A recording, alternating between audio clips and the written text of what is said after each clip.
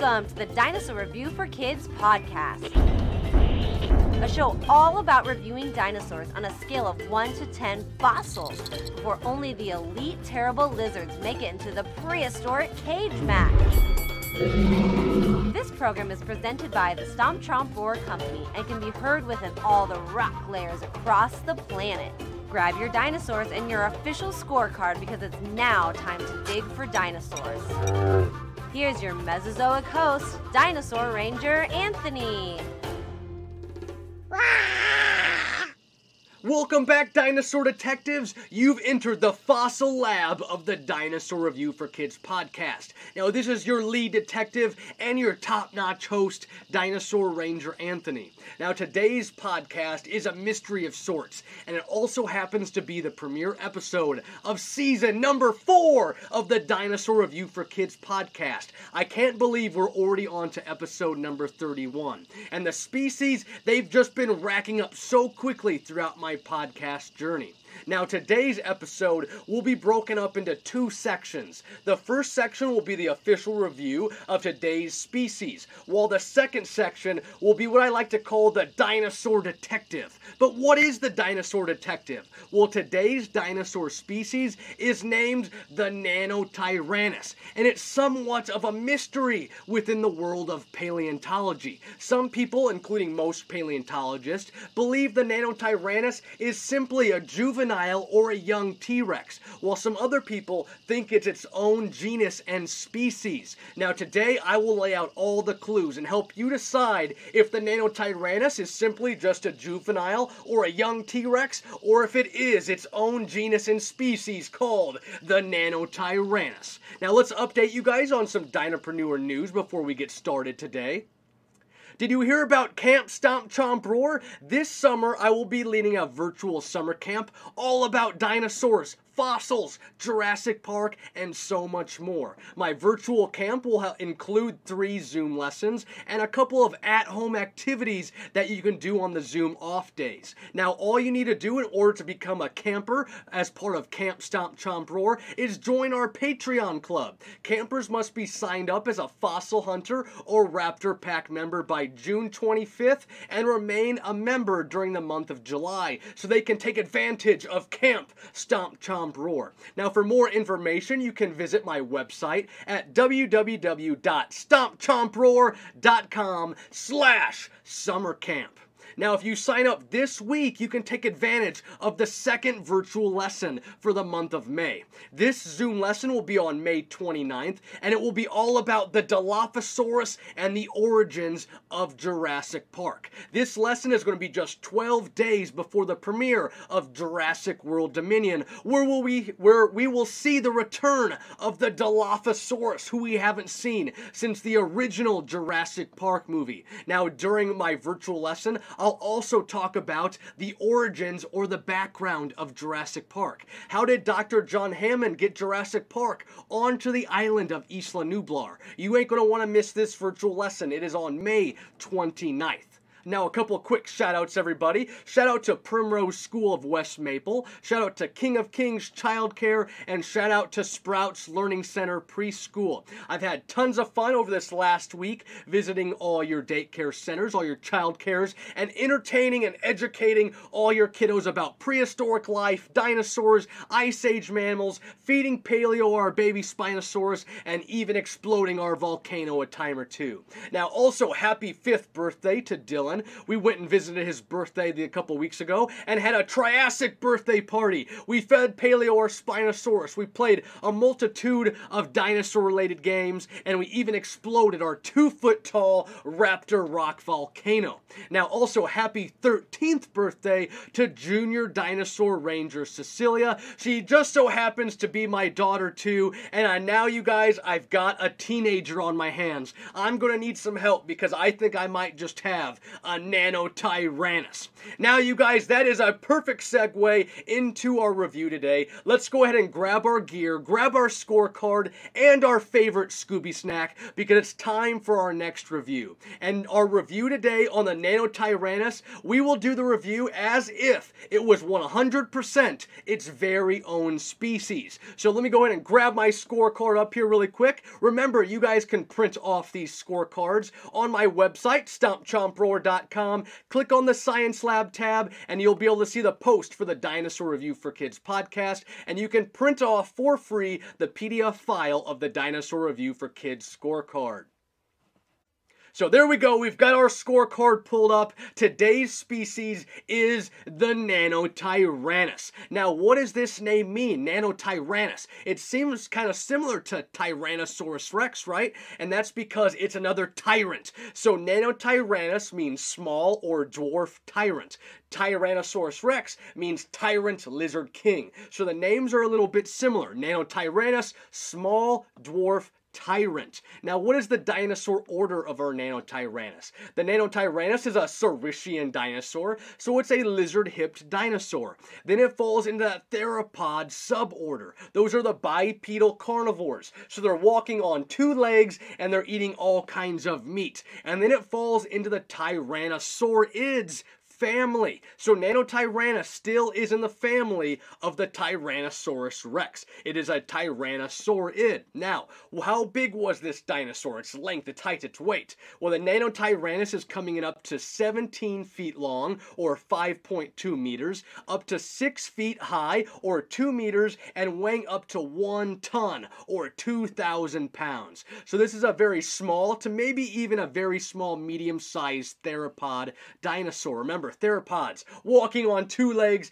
and eating meat. So it's a very small, medium-sized dinosaur up to 17 feet long, 6 feet high, and weighing in at just 2,000 pounds. Now, how fast was the Nanotyrannus? They have this one clocking in at about 18 miles per hour on that bipedal stance, walking and running on those two powerful legs. Now, what weapons or defense did the Nanotyrannus have? What are some of its characteristics? Well, Nanotyrannus, as you guessed it, is very T.Rex-like. It is very similar to a Tyrannosaurus Rex. So this one, its skull is only about 22 inches in length, and it has up to 62 sharp serrated teeth. Now, these teeth are a lot smaller than T.Rex tooth. They're only about an inch and a half long for our longest Nanotyrannus teeth. Their skull, 22 inches long, just under 2 feet long, and then about 62 of those sharp serrated teeth. Now, Nanotyrannus has great eagle-like vision, great depth perception, probably a good sense of smell. So they've got all the great characteristics for a good hunter, being able to see long distances in the valley or in the bush, in the grasslands, over the bedrock. Great sense of smell to be able to sense out any of their prey in the distance. They have got a very powerful body. They got 2 strong legs and a long tail behind them for stability. Now, their arms, they've got large arms for their size. They're only up to 17 feet long and 6 feet high, but their arms are the size of adult T-Rexes. So their arms are quite a lot bigger than most theropods we'd see for their size. Now, did these ones have feathers or run in packs? Nanotyrannus, we don't have any direct evidence that they had feathers or lived in a pack system, but they're small theropods, so they probably somewhat would have had some kind of feathers in their youth, possibly, maybe when they were hatching out of their eggs, or maybe they ran in some kind of pack system. We see other Tyrannosaurid family members leave trace fossils, which those are like their footprints up in Canada. So seeing those trace fossils of footprints running together from other Tyrannosaurid family members can only tell us that maybe the Nanotyrannus itself was in some kind of a pack system. Now, where did the Nanotyrannus live, and how long did this species live during the Mesozoic era? Well, Nanotyrannus is coming in at 72 to 65 million years ago during the late Cretaceous period. And they find the Nanotyrannus in the state of Montana within the United States of North America. Now, the skull was found in 1942 by David Dunkel, and that's the same person the Dunkelosius is named after. Dunkelosius is that prehistoric fish from the Devonian period with the really bulky skull, the bony skull. Now, Nanotyrannus would be named in 1946 by Charles Gilmore, and it would be reclassified in 1988. So there you have it, you guys, a very similar to a Tyrannosaurus Rex. Our Nanotyrannus, only 17 feet long, up to 6 feet high, weighing just about 2,000 pounds, running about 18 miles an hour. They have a skull that's just a little bit under 2 feet, 62 sharp serrated teeth, great eagle-like vision, depth perception, sense of smell, powerful legs, larger arms than its body size, a long tail for stability, probably feathers, probably somewhat of a pack system, and they would have lived during the late Cretaceous period. So where do we rate our Nanotyrannus on the official fossil scale? We gave T.Rex a 9.3 on episode 1, but we know our Nanotyrannus isn't as powerful as an adult-sized T.Rex, so where do we put it on the official fossil scale? 1 fossil for some of the weakest dinosaurs, and 10 fossils for some of the strongest dinosaurs. At the end of the day, I felt comfortable giving our Nanotyrannus a 7.9.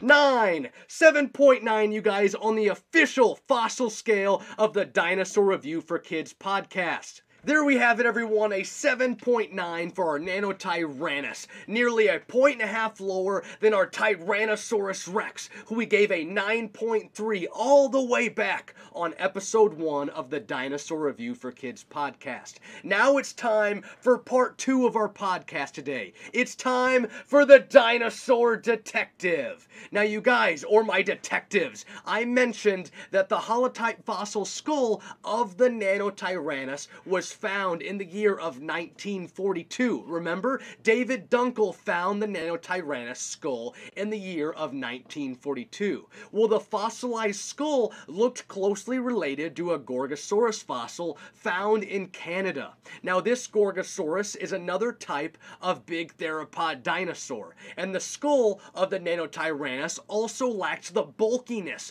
of a Tyrannosaurus Rex skull. So the skull was more narrow. So in 1946, the fossil was named a species of Gorgosaurus, who also happens to be a theropod dinosaur that falls into the Tyrannosaurids family. The Gorgosaurus is just another type of Tyrannosaurid.